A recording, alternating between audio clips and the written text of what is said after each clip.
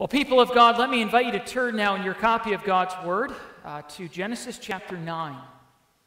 Genesis chapter 9, as we make our way through this book of Genesis.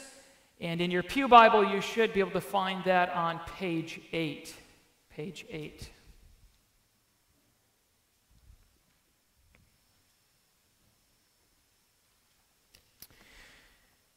Last couple of weeks, we, of course, have been looking at the flood narrative, God's calling of Noah. Last week, we looked at chapters 7 through 8 in the flood in its entirety. And now, chapter 9, we're going to be looking at how God recreates what he has destroyed, how he makes a covenant with Noah. As we're going to see in a moment, this is a covenant that is, of course, still in play to this day until Christ comes back. But we're going to be looking at verses 1 through 17. So I remind you, this is God's living and inspired word. Genesis 9, verse 1.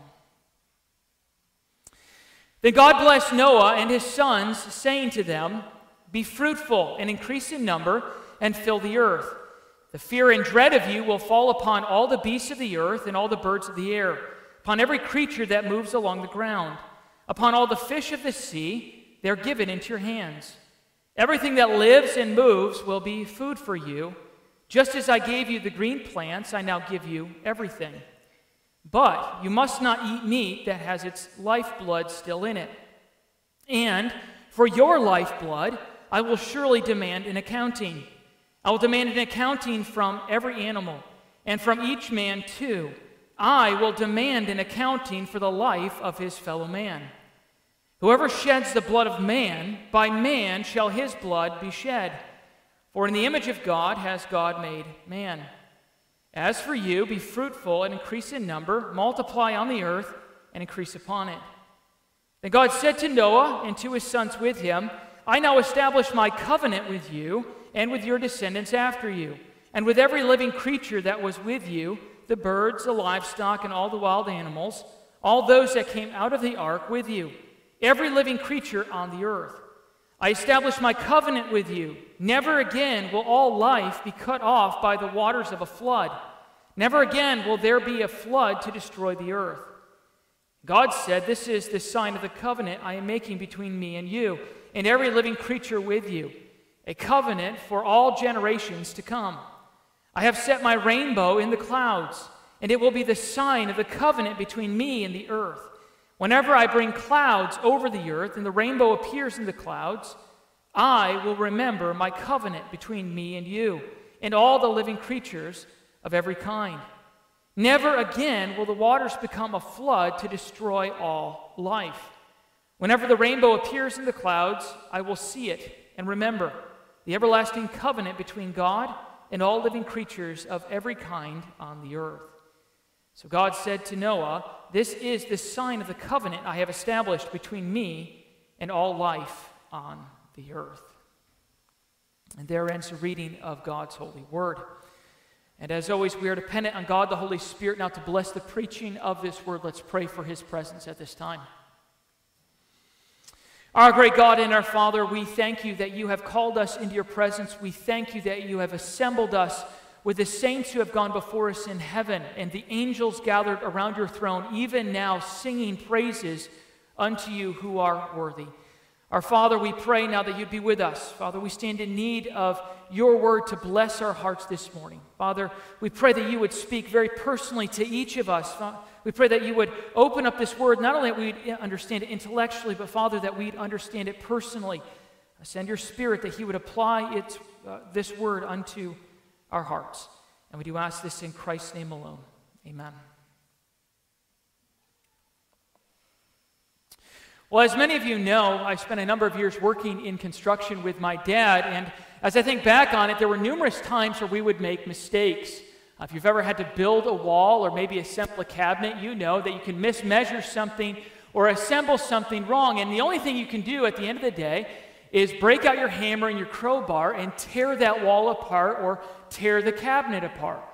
And there were numerous times where we had to do this. We had to tear the nails out, we had to pry the boards apart, and then we had to correct our mistake, X out all the old pencil marks, and try to put the wall together, the cabinet together the right way. And Again, if you've ever had to do that, you know it's more complicated the second time around. You have the old pencil marks that you have to try to ignore, and you have to try find the new pencil marks to make sure you're putting the stud right exactly where it's supposed to go. And not only that, you often have the nail holes of the previous attempt to deal with, and everything is a little more complicated. In fact, usually when we had to do this, my dad would be the one to assemble it because he wanted to make absolutely sure we didn't repeat the same mistake and we got it right the second time. Well, I think this text this morning gets a little bit at that. God has tore apart his creation. As we saw last week, he completely disassembled it. He brought it back to the watery chaos of Genesis chapter 1. And now as we come to Genesis chapter 9, he's redoing it. He's remaking it. But like a wall that had to be torn apart, it has all the old pencil marks on it. As we come to chapter 9, the new creation after the flood has the old marks of sin and corruption still in it. As God begins to rebuild and to give a second Adam through Noah, there's a sense in which it's not like the first time around. There are the marks and the remnants of what went before the flood still in creation. And so as we come to the text, the reason we see this is because God gives stipulations and changes to the mandate to Noah that were not there in the beginning. God is showing that there is still sin in man's heart. As we saw last week, Noah brought sin with his family through the water, and so sin is still a problem. And the sin of violence is still a problem, and so God will give protection and provisions for how to deal with that. And in the end, God once again promises that he will never do the flood again. We see nothing here but sheer grace to a sinful people. And so the point is, God rebuilds and he gives new rules or changes to the rules in order to prevent full-scale evil as before. Now, really what we need to understand is, as we saw last week as we ended, the sin problem cannot be removed by removing wicked people from the earth. That's part of the point here. You can remove all the wickedness from the earth, and yet if you still have sin abiding in your heart, we still have a problem. So the whole point here is to drive home the reason God covenants not to destroy the world again is because it will not solve the sin problem.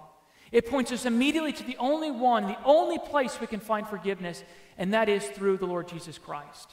And so that's part of our theme this morning. This is what I want to show you with God's help. God restarts the world with stipulations to preserve and to promote life. He restarts the world with stipulations to preserve and promote life. And there are three things about the restart that I want to show you. First of all, notice the restart with creation. How mankind and animals now live together, but there's a difference. Secondly, notice the restart with the curse. God actually gives a stipulation here for capital punishment because of the corruption of man's heart. And then thirdly, the restart with the covenant. We need to understand what the covenant is and why it's significant. So creation, curse, and then covenant, and how God restarts the creation. So first of all, then, know with me how God restarts with creation. If you look at verse 1, we see again that he begins just like Adam with a blessing. Look at verse 1. Then God blessed Noah and his sons, saying to them, "Be fruitful and increase in number and fill the earth." Now, if you've been with us from the very beginning of our study, this should sound familiar because in Genesis 1 and Genesis 2, God blessed Adam and he blessed Noah with the very same words. And we need to understand that a blessing is nothing more than God really saying, "I will be for you. I will bless you. You will see my blessing in your life as I am your God and you are my people." Essentially, it's his promise of grace and care for them. But again, notice the mandate. Just as God mandated to be fruitful and multiply to the first Adam, so also with Noah. On the other side of the fall and on the other side of the flood, to Noah, God now reaffirms the mandate he gave to Adam before the fall. He says to Noah and his sons, "Be fruitful and multiply. I want you to fill the earth. I want you to spread over it. I want you to multiply." And you notice that this is a huge emphasis for God. In verse 7, it almost bookends this section here. God repeats it. He says, "As for you, be fruitful and increase in number, multiply in the earth, and increase upon it." In other words, God is stressing that this is still in play. Despite the fact that there's still sin, despite the fact, as we saw from chapter 3, that there's frustration to the marriage relationship between a husband and a wife, God is saying, despite all of that, your mission, my mandate for you as my image bearers is to be fruitful, to multiply, to spread over the globe as my people. Now, there's a couple of things to note here. Again, this is revealing to us, really, Noah as a second Adam, the restart of the mandate. But the other thing I want you to notice, or just to ponder with me, is that this reveals that even after the fall and even after the flood, God's mandate to us is still to be fruitful and multiply. It is His intent to bless us, and part of that blessing is for the offspring and for children to married couples. And I just say that this morning just to show and just to highlight that this is in many ways, is it not true, contrary to our modern culture. On the last 20 or so years, maybe even longer, a lot of our culture's teaching as it pertains to children and family is that, well, children are bothersome. Children are expensive. And if you're going to have children, don't have too many because it's going to take your joy from you. And the Bible says the exact opposite. If you are blessed to have children, that is part of the mandate that God has given to us in this creation covenant, that His intent for us in this day and age is still to be fruitful, to still multiply, and to still spread over the face of the globe. I mean, more than that, the reason I want to highlight this is because I don't even know when it started, the last 20, 30, whatever years, there's always been this teaching in secular culture that we're going to overpopulate the planet. In fact, a couple of weeks ago, I read about China. If you know anything about China, they've limited how many children you can have, and they've cracked down on this, and just now they're realizing the foolishness of man. They don't have a second generation to support the older generation. So now they're extending the limit to 3. You see, when mankind thinks they can control all things against God's wisdom, God is the one who shows, who truly knows what is wise. And so the point is, to this day, it is God's will for us to be fruitful and multiply. And even in the midst of a culture who would look down on that, we find God's blessing there. Now notice, as we go on, notice how He restarts the creation with a new dominion mandate. Look at verse 2. It says, "The fear and the dread of you will fall upon all the beasts of the earth and all the birds of the air, upon every creature that moves along the ground, and upon all the fish of the sea. They are given into your hands." Now again, if you have your Bible open, you can turn to chapter 2 and compare and contrast this mandate with creation with what God gave to Adam. The first thing we notice is that just as pre-fall, mankind is still to rule over creation. Just as God said to Adam, you are to have dominion, you are to rule on my behalf, so also God is saying that to Noah. But notice the difference. To Adam, he had harmony with the animals. They would walk before him and he would name them. But now after the fall, God says there's going to be a difference. As you rule over creation, there's going to be a frustration that I'm going to bring between you and the animals. And that frustration is this. There's going to be a fear and a dread, and there's going to be almost as a barrier between mankind and the animals you are to rule over. We know this. If you're a deer hunter or you walk in the woods, the moment you stumble upon a deer or they hear a twig from your foot break, they immediately bolt. Why? Because there's a fear now between the creatures that God has given us to rule over. There's a dread of mankind. And part of the point is this. It's a reminder of the curse-filled world we are living in. One commentator noted, I'm not sure one way or the other on this, I think it's a possibility, but he noted that it's possible that God did this for our protection. He argued that even predatory animals like bears and cougars have a level of fear, and so he argues that maybe God did this to protect mankind from meat-eating animals. You can judge for yourself whether that's true or not. So there's a frustration with our dominion. Notice, thirdly, about creation, there's a new provision for food. Look at verse 3. "Everything that lives and moves will be food for you, just as I give you the green plants, I now give you everything. But you must not eat meat that has its lifeblood still in it." Again, if you turn to Genesis chapter 1 and 2, God's mandate there was to give all the green plants, all the fruit to Adam. And so before this point, the mandate was to only eat the plants. And now God says on the other side of the flood, listen, I'm now going to expand your diet. You are now free to consume meat. I'm now saying that even the animals that run across the ground, you are free to hunt them, you are free to pursue them and to consume them for your sustaining good. The only restriction you notice, and God's Mosaic law will add to this clarification, is you're not to eat meat that still has its blood in it. Behind this is you're not to eat meat like the animals do. You're to have a dignity to how you consume living animals. And the Bible draws this picture about life coming from the blood within. And so God is saying, listen, there's a dignity to how you consume it. You're to drain it. You're not to have the blood in the meat. Now, some argue, and again, I leave this up to your own opinion on this, some argue that after the flood, a change happened in creation where plants were not enough to sustain us, and that's the reason for this. I don't know one way or the other whether that's true or not, but this is true. God has said, I'm giving you meat to eat. And so for the hunters among us this morning, this is good news. Hunting season is just around the corner. You should not feel guilty about sitting in your tree stand and taking and harvesting a deer. It's God's gift to you. And in fact, even as I read this week, I was reminded there seems to be a growing movement in the church of some people arguing that vegetarianism is more holy. Let me just say this morning, if that's your choice to be vegetarian, you're free to do that, but you're not allowed to say it's more holy. Because God here in Genesis 9 has said, I am giving you meat for your good.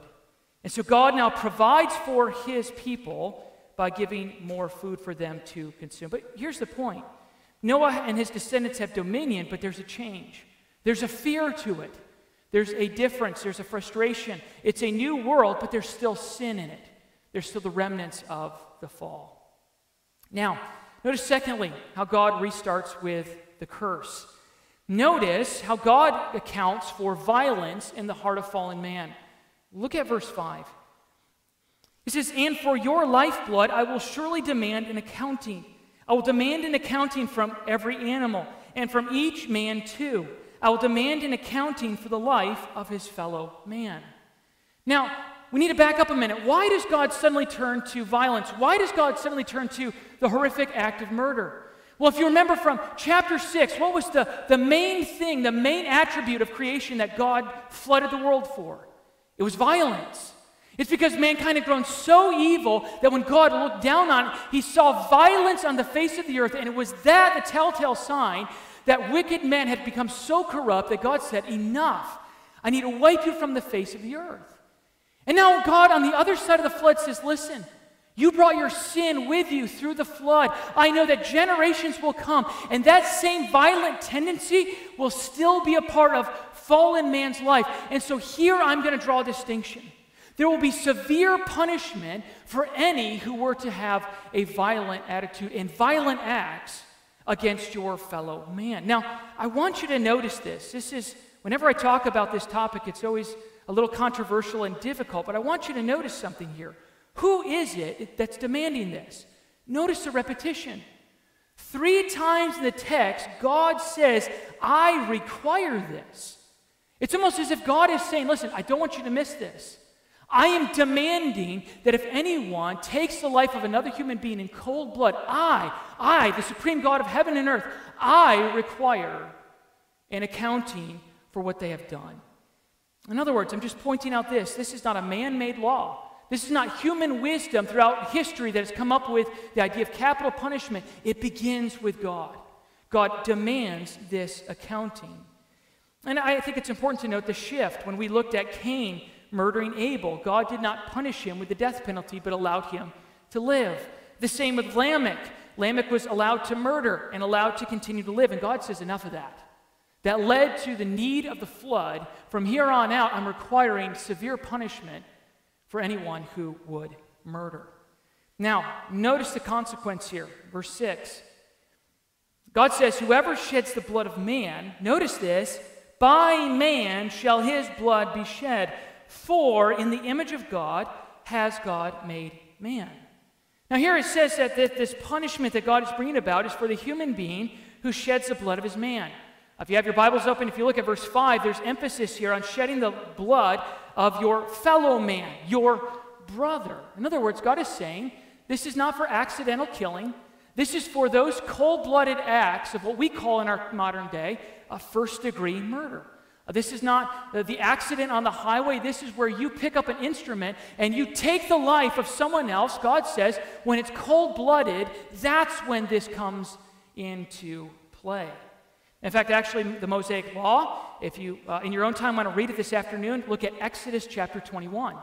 In Exodus 21, God gives case-by-case rules for who is to be put to death and for what reasons.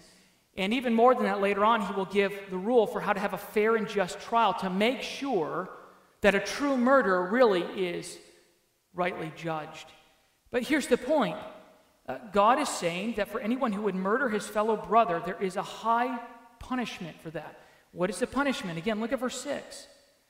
By man shall his blood be shed. Who is the one who God is requiring to enact this judgment? It is the fellow man who's called by God, called by his government, whoever it is, commissioned for the task of shedding the blood of the man who is the murderer. God requires fellow mankind to take into account and enact the punishment, capital punishment, over their fellow murderer, over their brother who committed the murder. And so here's the point. After the fall, the sin of murder still abides in the heart, and God now sets the highest standard, the highest penalty, in order to drive home how serious murder is. And in fact, I think there's some truth to this. One commentator noted that by the fact that God requires a fellow human being to take the life of the murderer is meant to highlight the seriousness, so that there's a shock factor to when this is rightly carried out. Now, notice the reason for the consequence. And this is so important. Why does God do this? What is the reason that God calls for this? Well, look again at verse 6, the very end. It says, for or because in the image of God has God made man. Why does God require this? God requires this because mankind, even after the fall, are still image bearers. To this day, we as sinners are broken image bearers, but image bearers nonetheless. And God, who has created us to reflect and to show forth his dignity, when someone is murdered, God says, I'm offended. It is my image that's been tarnished. It is my creation, and therefore I require, since my image has been tarnished, that murderer face the death penalty for what they had done. In other words, God is deeply offended by cold-blooded murder, and even more than that, God is showing the dignity of being a human being. God says, you matter. Why? You're in my image. And when someone snuffs out your life, nothing less than the highest penalty will meet the crime. I think there's another reason in our text as well. And again, look at verse 7. We read it earlier, but God repeats again the call to be fruitful and to multiply. In other words, I think here's the point. God's mandate is to be fruitful, to multiply.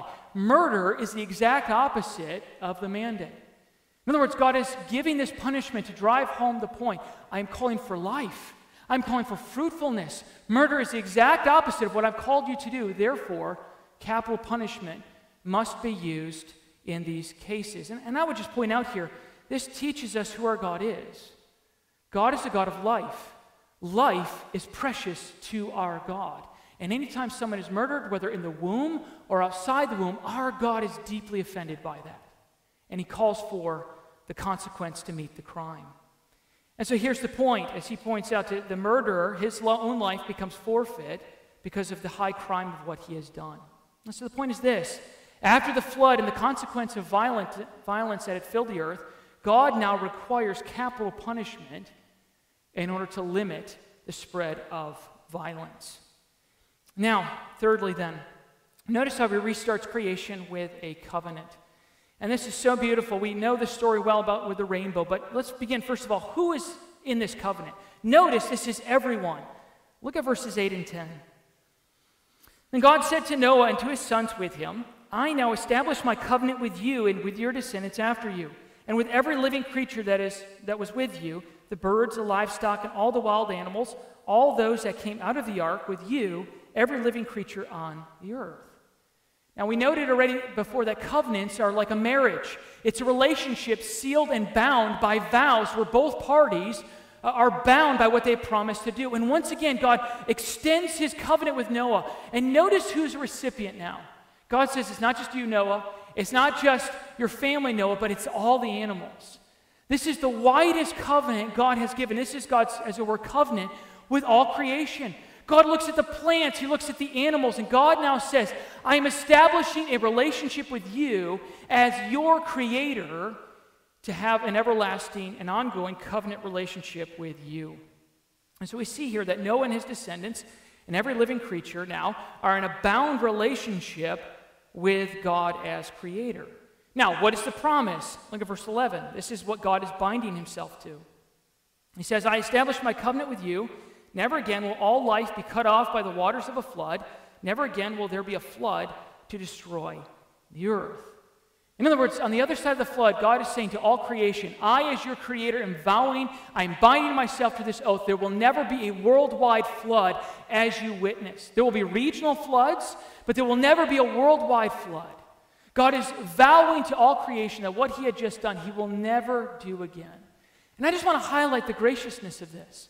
We saw last week that mankind still has sin, and God is saying, listen, I'm not going to do this again.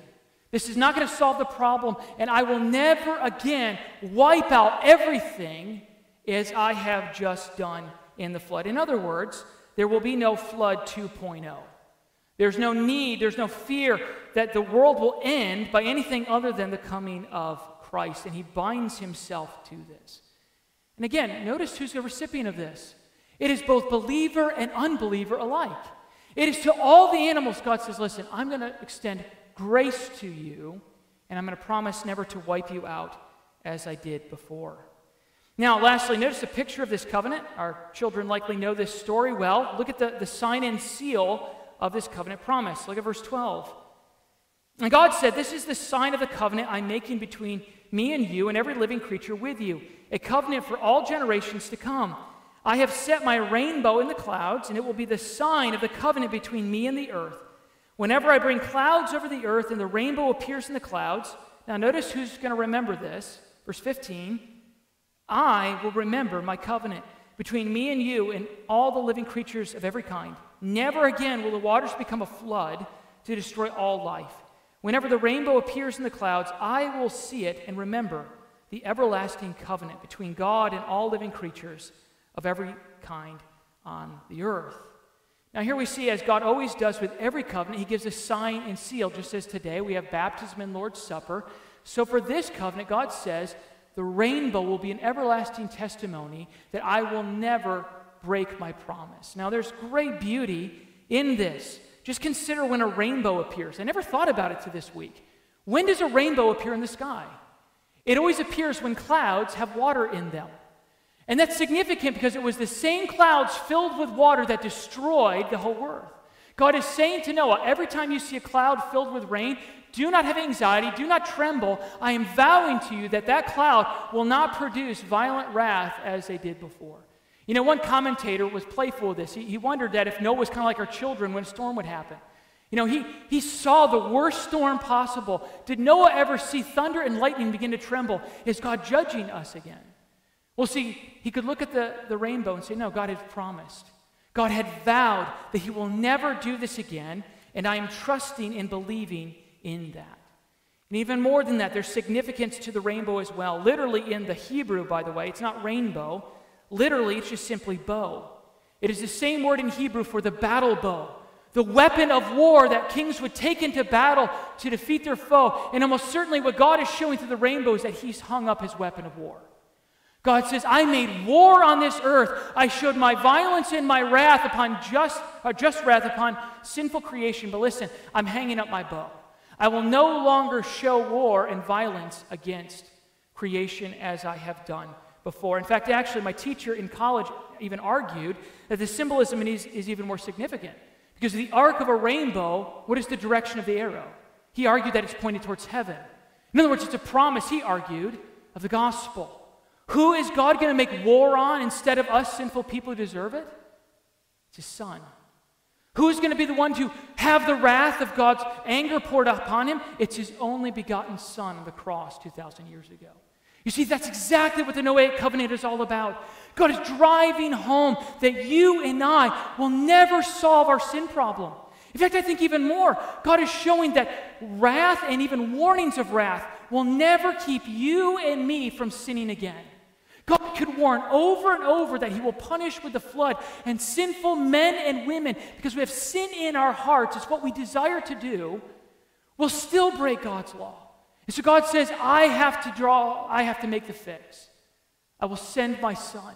He will die, and I will pour upon him all of my wrath that was due my people, and he will redeem a people for himself. And so here's the point. How do we see the gospel here? Well, one, we see it that God required his son to pour out his own lifeblood. He was the only innocent man who had ever lived, and he was betrayed by guilty sinners and hung on the cross on our behalf. The other way we see it is that he rose again from the dead. Just as Noah, as it were, came out of the ark on the other side to bring renewal, so when Christ rose from the dead as the second Noah, brought about the establishment of the full and ultimate renewal. And lastly, I think this is so beautiful. The reason that the rainbow points to Christ is because it's our assurance that God will not punish us. Just as Noah could see that God would always see the rainbow. Isn't that remarkable? Isn't it interesting that the rainbow is not for us, it's for God? God is saying, how do you know I'm not going to forget what I promise? It's because I'm going to see the rainbow. Christian, this morning, how do you know God's not going to forget that he saved you? How are you assured this day that God's not going to forget that you are one of his own? The answer is Christ is seated now at the right hand of God. He is our rainbow, so that every time God looks at his son, he sees the marks on his hands, the marks on his feet, and he sees the everlasting testimony, as Hebrews says. You paid for the sins of my people. Believers, this morning, Christ sits at the right hand of God, so you and I would have absolute assurance that when we sin, when we run unto him in repentance, looking for forgiveness, we are sure God will not judge us, because Christ has bore that in our place. He bears the marks at the right hand of the Father. Do you know that this morning? Can you, like Noah, rest in the assurance that God's wrath will never come upon you because Christ has done that? Oh, Christian, that is the joy, again, of being a believer. Knowing what Christ has done is sure, and God will never forget.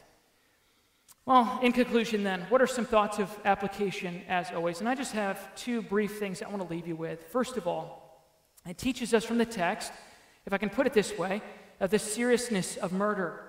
To this day, the seriousness of murder is still seen, and that raises a question.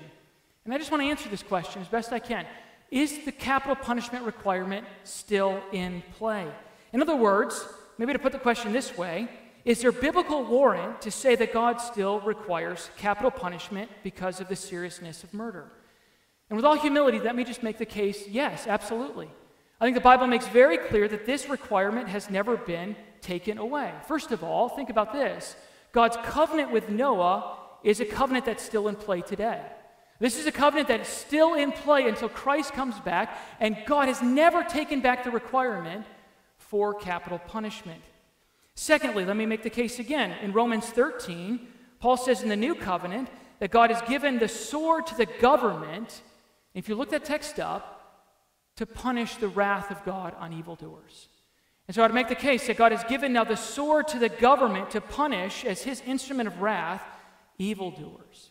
And I would caveat it with this. God makes very clear that this is only done through strict requirements and making sure a just trial. If you read through the Mosaic Law, it was case after case of making sure that an unfair trial never takes place. And so to say this does not mean that unfair trials and unjust trials happen. Those things are important to God. But what I would say is this: God never changes. Murder is still offensive to him. And I would argue on the weight of the Bible that this still is in play. And let me just end with this. I know this is a difficult topic that raises many questions, and Christians can debate this, but I would just say the weight of Scripture leans and clearly shows that God still hates murder and requires the full extent of punishment. Again, I leave you to your Bibles to weigh that. But secondly, and I want to end with this, all that we've seen in this wants to teach us the character of our God is goodness. After he wipes out the world with a flood, on the other side, once again, God wants to remind us of who he is. He is a good God. How do we see that here? Well, we see that because he makes a covenant with the animals. Think of that. God loves the animals. God cares for his creation. And even more than that, God makes a covenant with all people, even unbelievers. Isn't that interesting? An unbeliever who doesn't acknowledge God is in a covenant relationship with God, whether he wants to admit it or not. This is what theologians call common grace, where God gives common grace even to unbelievers. What's the point? Behold the character of our God. He is a patient God filled with long-suffering grace and mercy, and he protects and provides for life even upon a sinful world that does not acknowledge him. And let me just end with this. This last week, we have seen the violence of fallen man, haven't we? Think about the bombing that took the lives of 13 servicemen and countless Afghans. That is abhorrent to God, to see his creation doing that to one another. Even more than that, we're witnessing the violence and the terror that the Taliban are doing. And here's the point. God is watching. And God hates those things. And listen, those things will not go unpunished. God makes very clear to those who do not repent and do not place their trust in Christ, judgment day is coming. So Christians, as we come to texts like this, we are the ones with great hope. Even as you and I perhaps felt with despair this week at what is taking place in this world, God is watching. God cares. And judgment day will come. And God will avenge the murder of all those people in this earth that has taken place. Believer, we have a good God and he cares for his people. Amen. Let's pray. Our great God and our Heavenly Father, we thank you for your goodness to us. Father, we pray that as we go from here, apply your word now to all of our hearts. Father, we stand in need of encouragement. We stand in need of correction. We stand in need of your grace. And so, Father, grant unto us what we need through your living word.